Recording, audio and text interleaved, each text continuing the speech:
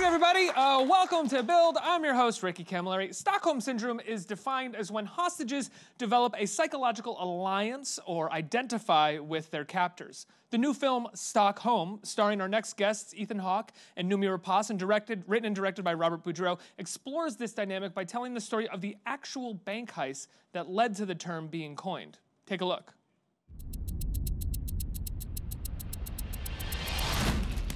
Ask him what they want. He's asking what you want. I want him here in 10 minutes or I shoot you in the face and then hang up. Tell him that.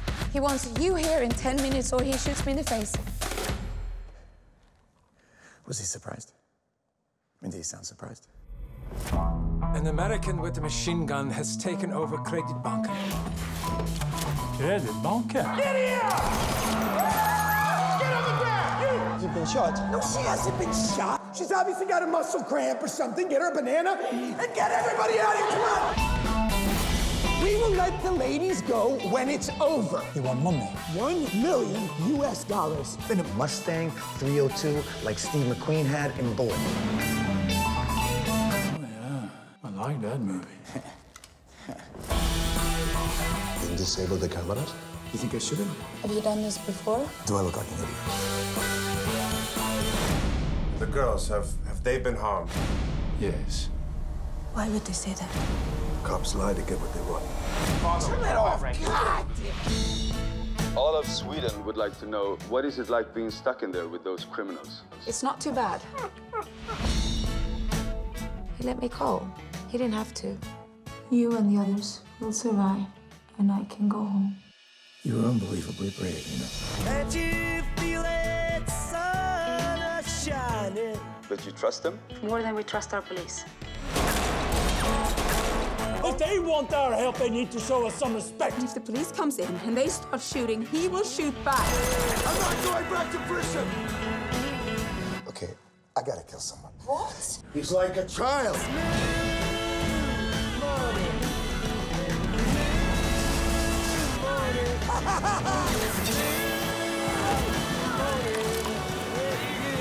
Remember the Alamo. Woo! Everybody, please welcome writer-director Robert Budreau, Noomi Rapace, and Ethan Hawke. Hey. Thank you so much for being here. Congratulations on this film, which doesn't go in any direction that I think is expected from the start, that is expected for a bank heist movie, that is expected for a movie about Stockholm Syndrome. I mean, you set it up well when you say based on an absurd, true story. But how did you find this story? What interested you in it? Take me back to the moment where you were like, I want to explore Stockholm. There was a producer who had optioned this article in the New Yorker by Daniel Lane called The Bank Drama. And it was this great 40 or 50-page article that he had gone to Sweden in '74 and interviewed everybody after this incident. And it was just such a strange story with such rich characters that I was immediately drawn to it. Did you think of previous bank heist movies at all while you were writing this, or did you try to keep those out of sight, out of mind, so you could sort of create your own thing? I tried, but I mean, it's pretty hard to not think about Dog Day Afternoon, which happened in '73 at a similar time and is a similar situation. So that was obviously the film that I thought about the most and probably talked to these guys about the most. Noomi, you do something, I think, pretty phenomenal with your character, which is that you let us empathize with a woman who is also kind of a blank slate when we meet her, and she almost feels a little bit like a blank slate up until the point where she ends up identifying with Ethan Hawke. Can you talk about who this woman was to you and sort of crafting that performance? Yeah, I mean, it feels like she awakes through those events. It's almost like she gets like oxygen into her soul and her world, and she becomes her true self, strange enough, through this like very kind of violent event. And he wakes her up. She connects with things in herself that she didn't know she had.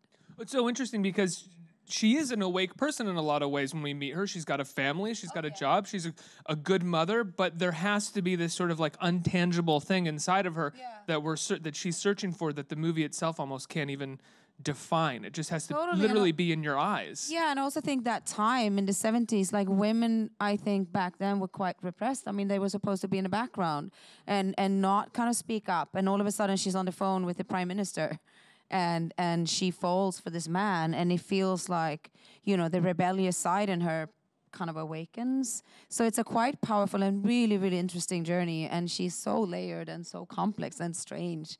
And yeah, I loved her.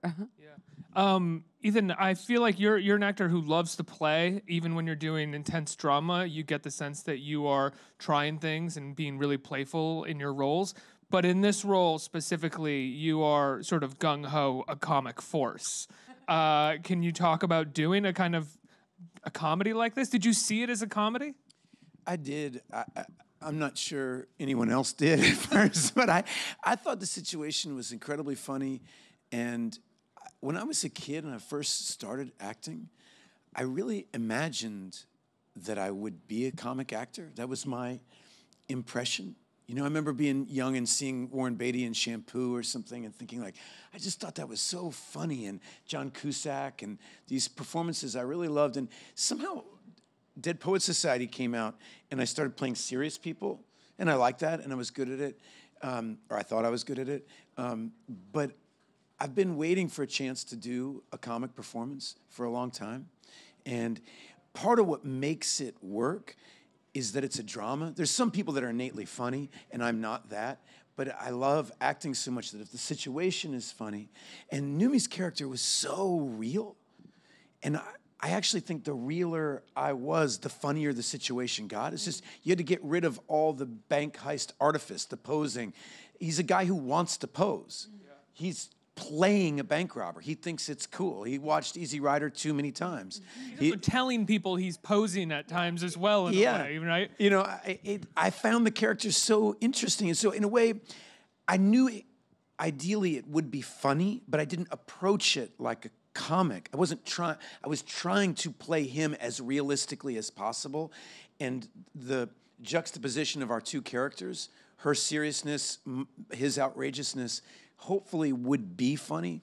Just being in a bank, it's so boring in banks. It's so repressed. To try to be a guy in a wig, I mean, I don't know. I thought it had an opportunity to be something I hadn't seen before.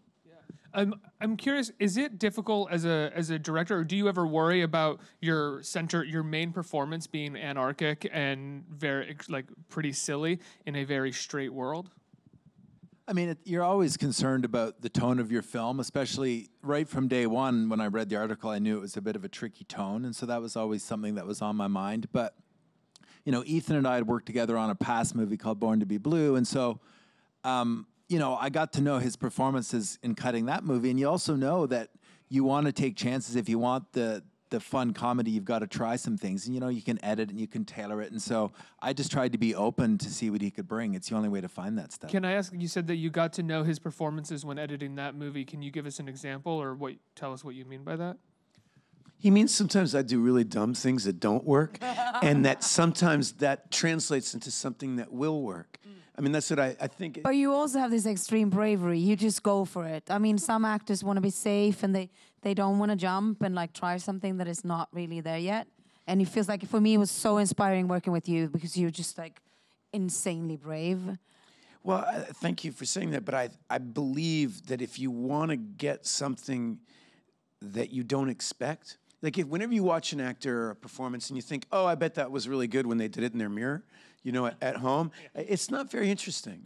If it's something you can think of, it's not. It has to be something that we come up with together, something that you didn't think of, that I didn't think of, that you didn't think of, but it came together because of the intersection of all three of us or for whoever's in the scene. Then spontaneity can happen. And so I'm always hunting for that. And to do that, you have to make an ass out of yourself.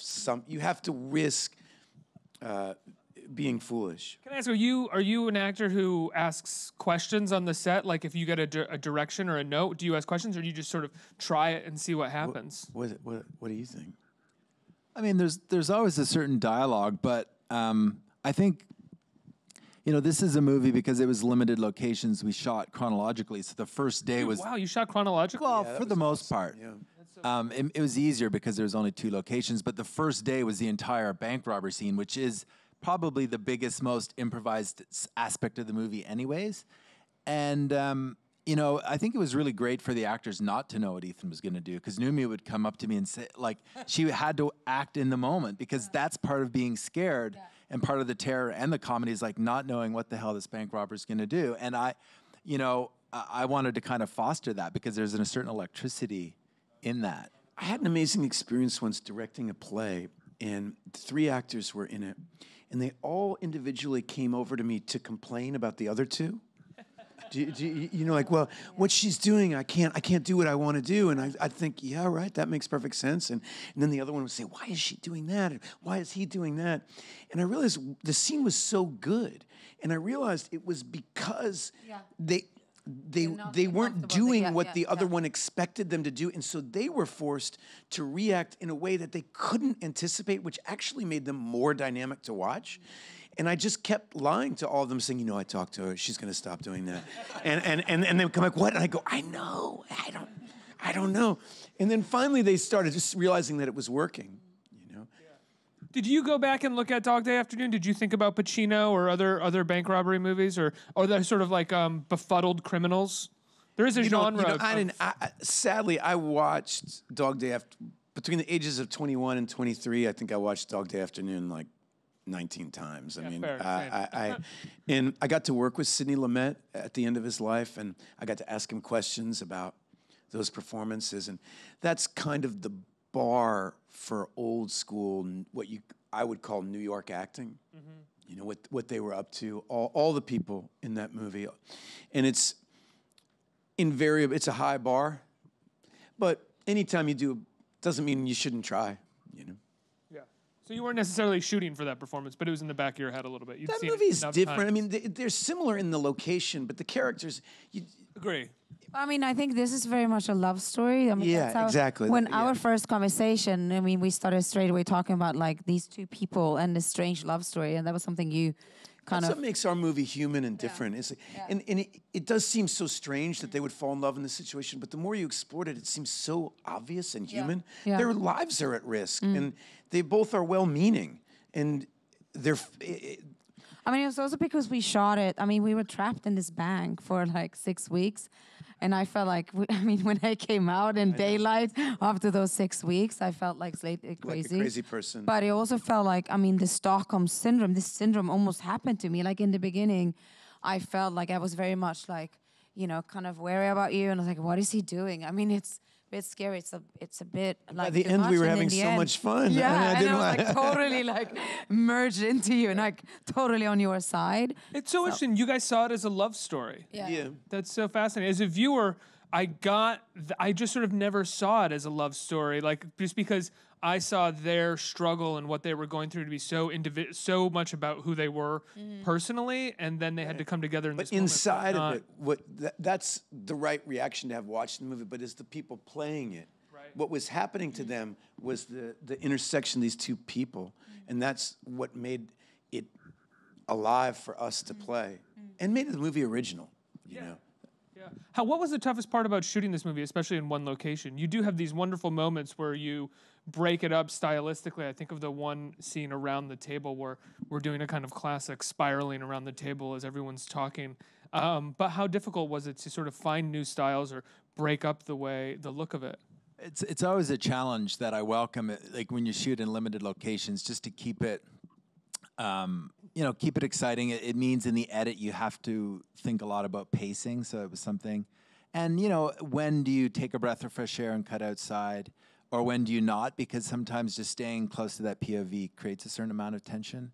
The other challenge was just making people believe that we were in Stockholm, because we shot it outside of Toronto for the most part. I mean, which wasn't that hard, but because it was all interior, but getting people to believe that we're in the early 70s in Sweden was one of our kind of technical challenges.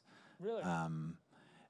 Just wardrobe and... Well, no, it's also just, the film opens with Ethan's character kind of coming through Stockholm, which we did shoot for a few days in Stockholm, which helped. But it's always a challenge when you're not shooting it where the story takes place and in the time it takes place to transport people to that time and era. And Stockholm at that time in the early 70s was such a different, weird, innocent kind of place. it's hard to imagine. I think people sometimes think that that's part of the goofiness of the film, is that they were so innocent and the police were so inept. But that's. I mean, I that's grew really up in. like. I'm Swedish, and I grew up in Sweden. I was very aware of those events, like from early age, and I mean, that was kind of. Sweden was very innocent until this point. So after this, it was the first time like the police force and the politicians became a big thing, and they realized how undeveloped like the police force was, and that it was unorganized, and like they didn't really know how to communicate. And you know, just the fact that one of the hostages is on the phone with the prime minister, it's quite trippy. Was it well known in Sweden afterwards that they had forged a relationship together as well? Yeah. People I mean, I grew up wanting to play this part. When I started acting, it was like a dream role, and I remember I watched it was like a TV film made when I was like 19, and I was like, oh no, like it's done now. And then you gave to me, it was like, wow, it's coming back to me. So it's pretty big. Yeah, it was like. I do think it's invaluable to the movie. Your performance is the heart of the movie, and your intelligence about that period and what it means was we would have been lost without you.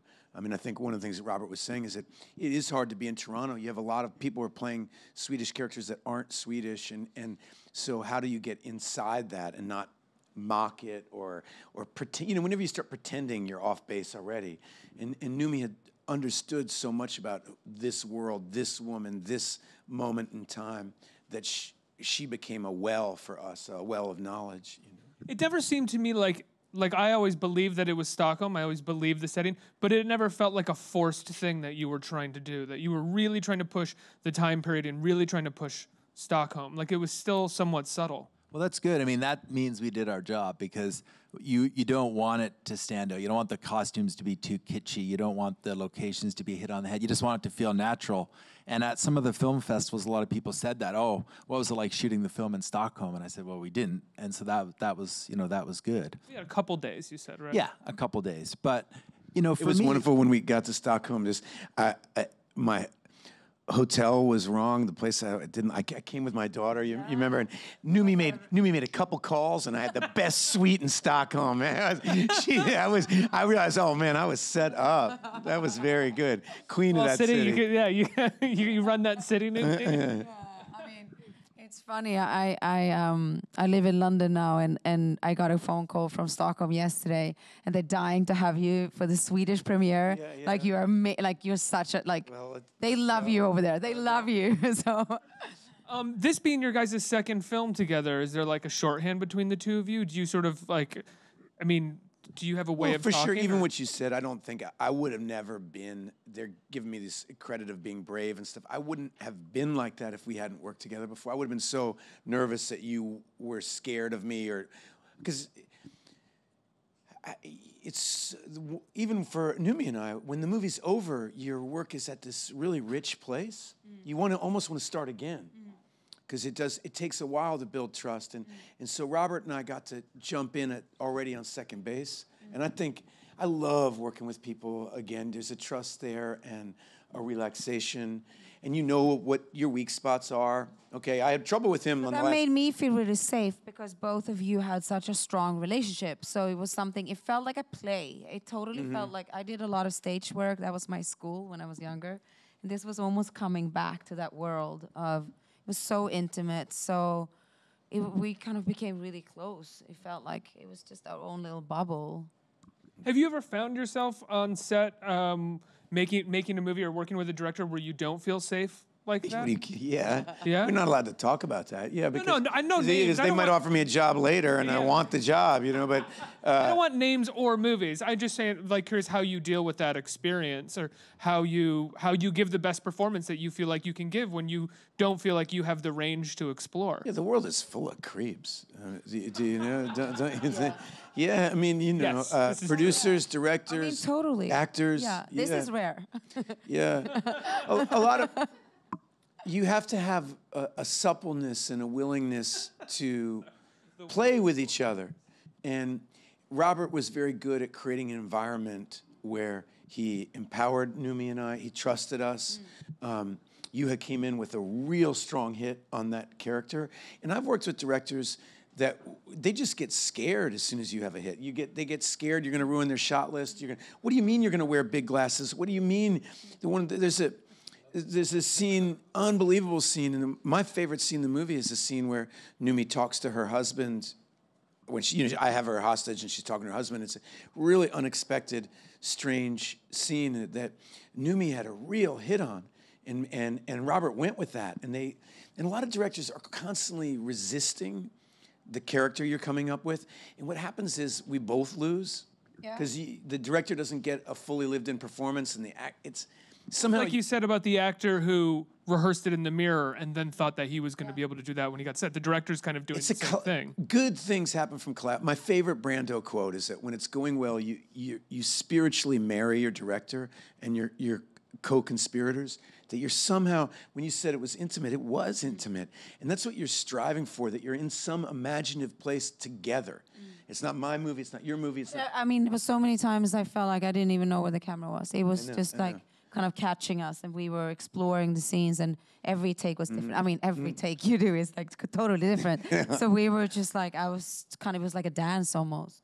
Can you talk about that recipe scene? Because that recipe scene is a moment in the movie where, I mean, like right away when we meet Ethan's character, we get a sense that, we can laugh and that this is going to be a kind of comedy. But the recipe scene is a moment where I felt like as a viewer, it's the moment where you lean in and go, wait, what? What's happening in this? This movie's different than what I thought it was going to be. And then the movie kind of keeps doing that like a good film does. Can you talk about writing that scene and knowing that it was right? Because it is kind of tangential.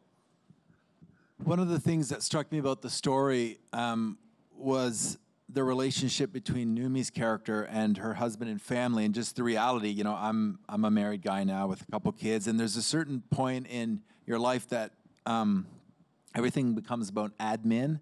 And I always wondered, like, does it stay like that even when humans are in these like survival situations? And in the article, I read that it did. I mean, that character was mostly concerned with what her kids would eat that night, and I think it normalizes one to kind of think like that. That character wanted to pretend that life was still normal. So that scene, to me, captured also the tone in a lot of ways, the absurdity, but then the kind of pathos and seriousness of so much.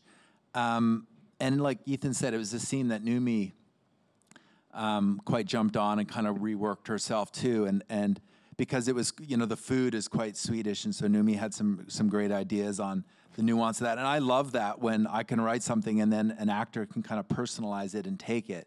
It means that it's like the full collaboration. And so I think that's why it works so well, because you were able to bring that. Right, you're not the director who goes, that's not what's on the page here, Noomi, even though I'm not Swedish. Well, yeah, I mean, what do I know about Swedish food? I mean... that was also one of the first conversations we had, and what you said about Rob, I mean, from your previous film, that he's a director who loves actors, and for me to be invited into to what you had and what you came from felt like a great honor, and that side of you is just very unique. And the other problem with working with people who are friends is sometimes a laziness can creep in, but Noomi's.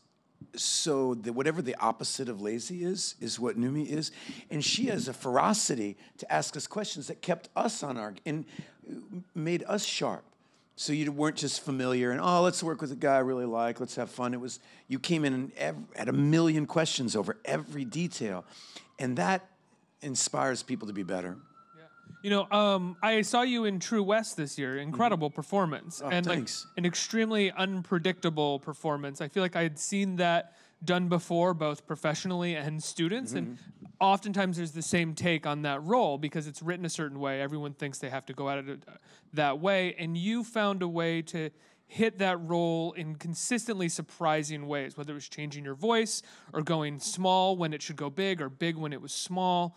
Was that the purpose of doing that for you? Was that one of the reasons that you took on that role, was so that you could find a new way to do it? People like to, I mean, for me, I don't know what other people do, but it's not an intellectual when something is working, I kind of think it's a heart thing.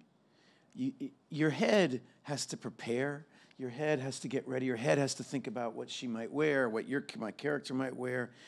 But if the writing is good and if you're ready, it becomes a heart situation where you're just kind of shooting from your heart, and you let it happen to you, and that's when I think, when the play plays you, you know, if I come in and go, I'm going to play Hamlet, and I have an idea that he's got a mommy complex, and you know, and I have this intellectual idea, and you can apply it, but then the whole thing is rigged a little bit. Whereas what you want to do is do all that experience. Yeah, read what Freud said about Hamlet, sure, and then forget it and just play and play. But it's a combination of preparation and playfulness. If you're not prepared, right, and you just play, well, then it's a mess, you know. But if you're really prepared and you don't play, then it's stilted and intellectual, and there's no. But it's almost about like filling your body with information and like research or whatever, and then let go and just see what the marriage is on the day between those two worlds. That's how I approach True West, is the same way I approach this, which is to try to really just think about the person and how they intersect with me. You know, what would if I were to rob a bank, you know, I wouldn't know what, I mean, just really play the reality of that and how crazy it would be. I mean, and that's what,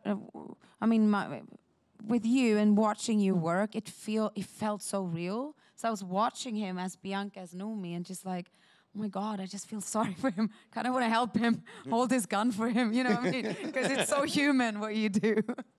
I think we have some time for questions from the audience. Oh, hey, right here. Hi. Looking back, how was your experience working on that Poet Society, and how was it to work with Robert Williams? Well, if we're talking about spontaneity and creativity, Robin Williams, it's an overused word, the word genius, but he was a comic genius. Meaning there aren't two of him. You never knew what he was going to do. I mean, to do an interview like this with Robin, I mean, you didn't say anything. He would move around. He'd be sitting over there. I mean, it was so unexpected and wild. And that was my first real experience with the great actor, right? And so I would watch this unpredictability and the electricity that vibrated through him. And only now do I start to realize what an impact that had on me. To watch, because, you know, Peter Weir, who directed that film, he's an Australian director. He's a great filmmaker. And when you're young, you take lots of things for granted. I just thought that's what a director was like. You know, but I realize now that, he was a master at his craft, and Robin was truly exceptional, you know. And so his effect on me was profound. Next question. Hi. This is to both of you. What was I know you touched on it a bit, but what was your experience like portraying real life people versus your process when you're playing like fictional characters, and if there were any challenges that you faced in this particular movie? I mean, as I said, I grew up in Sweden, so I was very aware of those people. But Bianca is actually two of the women kind of merged into one. So you created a fictional character based on two women. So, and it was kind of gave me a freedom, which was nice. Because otherwise I know that I will be so compared, and they will be sitting there and like watching, is like, is it done the right way? And I felt like that was something you gave us, even if it's based on real events. It's not like straight. I mean, right? Yeah, that was the idea. Yeah, which gave us freedom to kind of give them our lives and us. One of the things that's dangerous when you play real people is you think that because it really happened, it's entertaining. You know, our job, it's not a nonfiction piece. There are documentaries about this event. You can find them. You can find the real events. But we didn't want to do a reenactment. We wanted to say something about people and use this story as a launching pad. Explore Stockholm Syndrome. What is exactly. that? Yeah. And not to do a literal reenactment of that robbery. We're exploring what Stockholm Syndrome is through these altered fictional versions based on a real life thing. So the fun of that is we have all these real life details we can steal without the obligation of doing, you know, a by the numbers reenactment. Ethan, what's your shirt? What's your T-shirt? Is that Hawke Records? No, Sex Hawke Black Records. Okay. I was like, wait. I did. Here's the thing: is when you when you can't be a rock and roller anymore, you have to produce rock and roll. And no, I did a movie with this actor Ben Dickey. And Charlie Sexton is a world-class guitarist, and Lewis Black, who started South by Southwest, and Austin Chronicle is a great arts writer. We fell in love with Ben Dickey, and we produced his album. It's called Glimmer on the Outskirts. And so this is my record label, Sex Hawke Black. Ben is who played Blaze. Ben Dickey right? played Blaze. Yeah. So it was kind of our thing of his music is also incredibly beautiful, and we wanted to launch his record into the world too. And so is it out yet? Yeah, Glimmer on the Outskirts. It just came out, and it's a really good album. Amazing. You can find it on Sex Talk Black Records. He was incredible in Blaze. Yeah, I really want to hear his work. One more question. Noomi, Robert, Ethan, I want to say congrats for the film. It looks really good. It looks like a fun ride. This question is for Ethan. I want to say thank you for your contributions. You know, I've been a fan of you since training day. And I want to know if were there any like unpredictable times on that set working alongside Denzel and Snoop Dogg? Are you kidding? You know, I mean, you know, Denzel is, you know, one of the greatest actors of all time. And unlike, you know, there's very few American actors who are movie stars and actors. There's some that are amazing movie stars, and there's some that are amazing actors. But Denzel's been a movie star for 30 years. It's an incredibly difficult thing to pull off, being a populist artist, you know, where you're making mainstream, entertaining art at an extremely high level. And he's also a world-class actor. And he's also carrying the weight of race in America, right? Which is something, a whole other conversation of a weight that he's carried like it was effortless his whole career. And he was the first time I really, you know, he's a dramatic actor, right? And he is so, it's a little bit, I wouldn't compare it. You remember when you're a senior in high school, when you're the oldest person in your class and you don't care what anybody thinks, you don't care what the teachers say, you don't care what the other students. Denzel walks through life like that. Like he just has that kind of confidence. And it's so wonderful when you see it and you witness it. It does really positive things around him because you see what confidence can do. And it's very hard when there's a lot of money being spent, big business, Hollywood movies. It's really hard to be creative. With money comes a lot of fear. Just all this fear, all this pressure. Oh, it's not going to work. It's not going to work. We're going to lose. We're going to lose. And he just erases all that fear. And it feels like you're making a little art movie with one of the greatest artists of all time. I mean, meaning it's that creative. It's, you know, his performance in Flight, for example, if that was an incredible performance. If that's any other actor in the world, that's like a little movie. It's like a little movie that gets released at Sundance, and you know, and 2 people see it. But with Denzel, it's all of a sudden it's a movie that can play in malls across the world. They can do an iconic sequence where the plane turns upside down. Yeah, it's, and I just say that he showed me what, you know, it's a little, I don't know how to say, he showed me what a great actor looks like. And I got to work with him really closely. So I got to see it's one thing just to watch the finished performances, but when you get to see how the pizza's made, or whatever that expression is, you know, you never unsee that. It's interesting not to have a Denzel love fest really fast, but I was just reading an interview where he was brought up and Fences was brought up, and how much we kind of took for granted when that movie came out that he brought August Wilson and Fences to the masses. That was playing in malls across America. If movies still play in malls, I don't know. Some sort of Cineplex thing. People forget what he's accomplished. When they get so, it's a little bit like Bob Dylan or just a really great artist. There's a tendency to take it for granted, you know, because, oh, it's him being great again. Oh, another great performance. But I don't take it for granted. And you don't take it for granted because you're asking about it. Yeah. Well, guys, I love Stockholm. Thank you so much for being here, and congratulations on the film. It opens today in theaters. Is it wide? What's the release? Platforms here, and then it goes wide over the next couple of weeks. Amazing. Everybody give them a huge round of applause for being here. Thank you. Thank you.